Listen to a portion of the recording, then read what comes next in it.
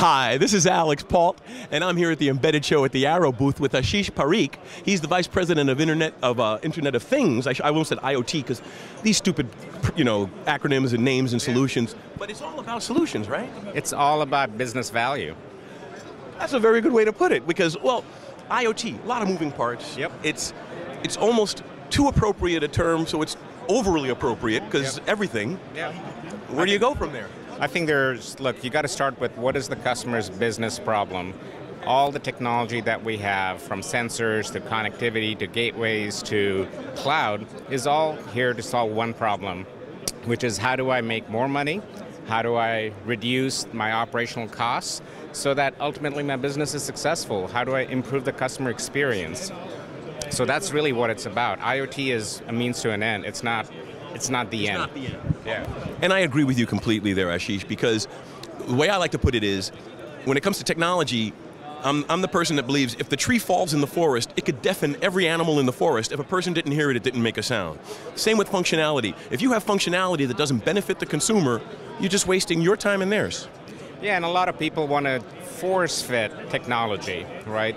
And really what we're here to say is, look, let's start not from the traditional, we can help you build a board, but let's start with, let's go through the business process identification, right? We have all the technology building blocks as Arrow. We have all the services to help customers. We're here to help them accelerate, their solution from concept to reality.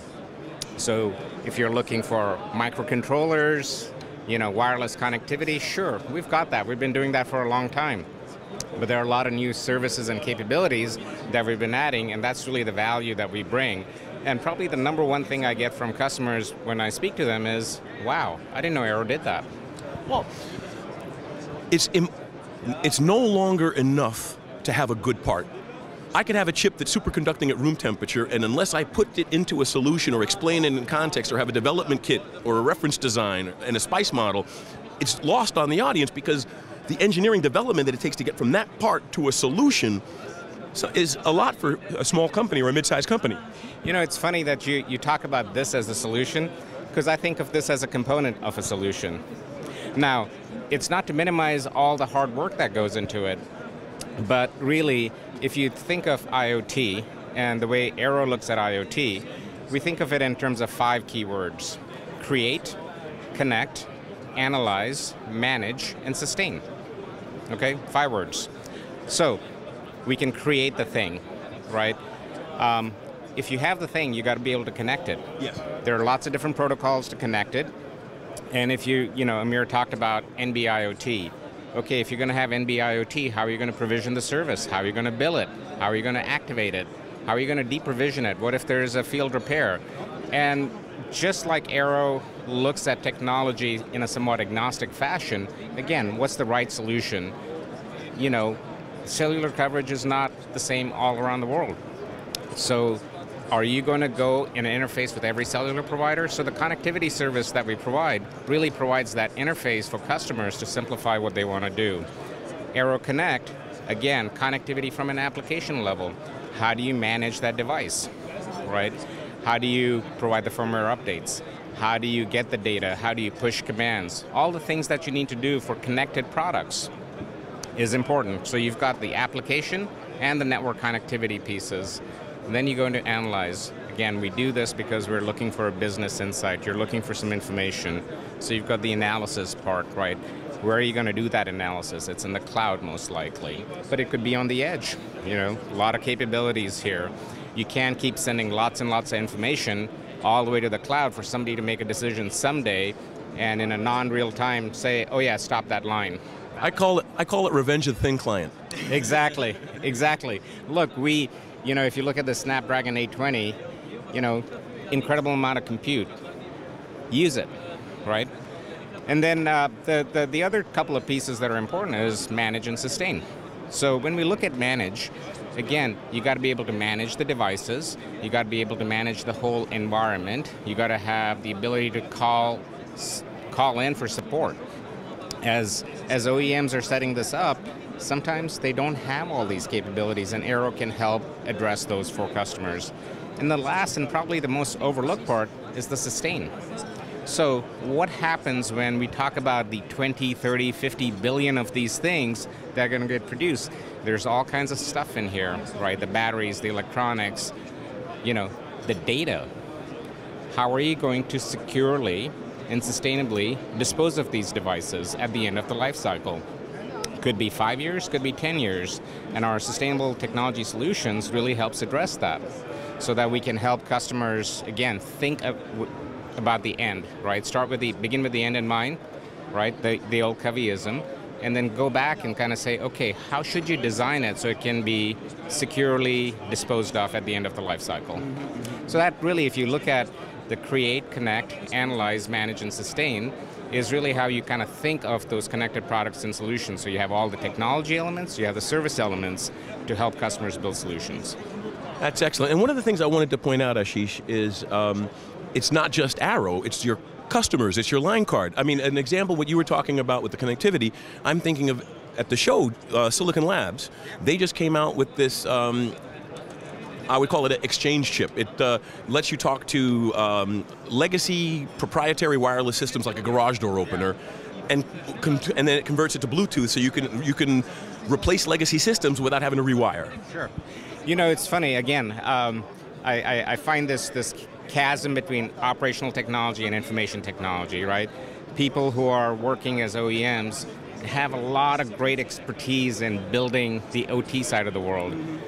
What they lack is this experience and expertise on the IT side of the world. And when we talk about connectivity, again, all these words are so overloaded, right? You talked about the connectivity really on the edge of that garage door to a Bluetooth. When I'm talking connectivity, I'm thinking, LP-WAN, so LoRa, Sigfox, 802, all the sub-gigahertz protocols, or it could be cellular protocols, or it could be satellite. These multilingual world. It's a highly overloaded world right now. So it's just understanding, how those pieces fit together. Very cool. Now, you were talking about this board. Was this a specific reference that you wanted to make, or you just were talking in general about? I was just wanted a prop. But it's a very good one though, because it's a nice solution. Yeah, it's a great solution. Actually, I wanted to talk about this board. Please. So we're handing out 1,000 of these at the show. This is a Sensi Edge board. It has all ST content on it, and it's a production-ready platform. And what we've done is we've enabled a developer experience where you start with this board. You connect it to a software gateway running on a mobile phone.